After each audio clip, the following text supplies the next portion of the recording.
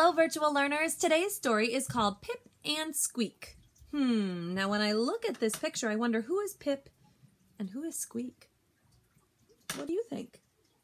This story only has one name on the cover, so that must mean that this person did both the pictures and the words. He's the author, that's who does the words, and the illustrator, that's who does the pictures. His name is Ian Schoner. Pip and Squeak. I love the pictures in this story, and I hope you do just as much as I do. Squeak pinched Pip, and Pip squeaked. "We're late," said Squeak. "Don't forget the gift for Gus." "Snow," said Squeak. "Get the sled." Look at where they live. They live inside of a mailbox. What a cute little place to live. Step on it. Can you read that word? Ip. Now, the whole sentence, let's check how many words it has. 1, 2, 3, 4. I can tell where the words are because there are spaces that go in between. See the spaces there?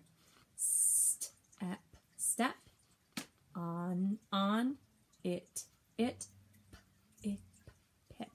But then there's this exclamation point at the end, so I have to read it with an excited voice. Can you try it with me? Here we go. Step on it, Pip. Oh my gosh, what are they using as a sled? How cute, it's a letter. Lickety split. Okay, so they sled, right? And then their sled, that letter, crashed into a pole. What must they be doing? I think it's a clothesline. Have you seen a clothesline before?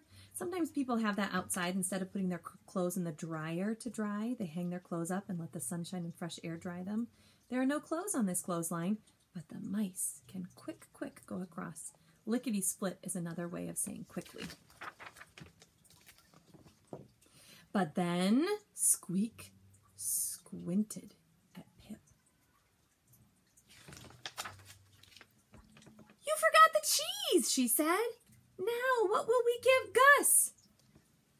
"Something better," Pip whispered, and he slunk off to find it. No cheese. What might he be able to find that's better? "This is great for Gus," said Pip. "Not as great as cheese," scoffed Squeak. "Whoa, what are those?" "It's a kind of bird." "It's a flamingo." Sometimes people put those in their yard. I don't think those are real flamingos. I think that those are the yard art. "Gus will love this," said Pip. "Is it full of cheese?" Squeak snorted. I keep on wondering, what is Gus? They brought him cheese. They think that Gus would like flamingos. Maybe a bird? Birdhouse?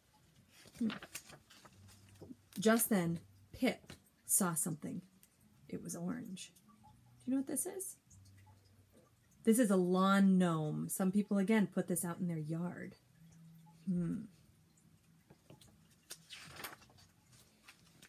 It was... Okay, this sentence has 3 words in it. It, and then this is that word I just have to know. Was that a bee? A fuzzy buzzy bee. W-A-S was. It was. Now let's see if we can figure this word out together. I know that it's not a D, because remember, D goes A-B-C, turn it into a D, so it's the other one. B-I-G. Big. Big. So if I read the sentence, ready? Let's do it together. It was big.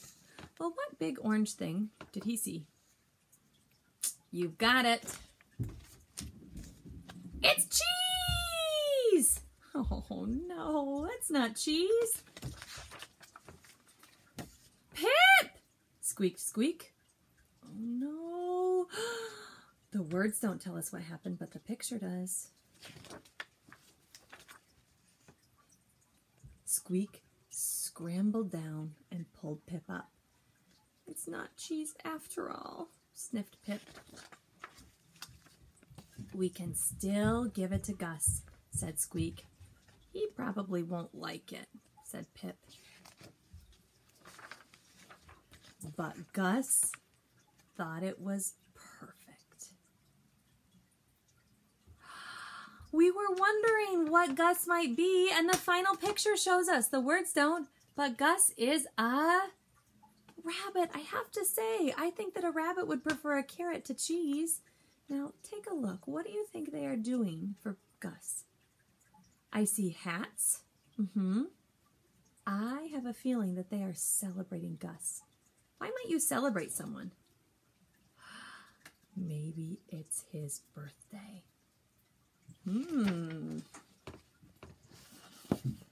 then this time, this book was dedicated to someone, but they put it on the last page. It says, "These mice are for my mother." I hope you enjoyed hearing the story of Pip and Squeak.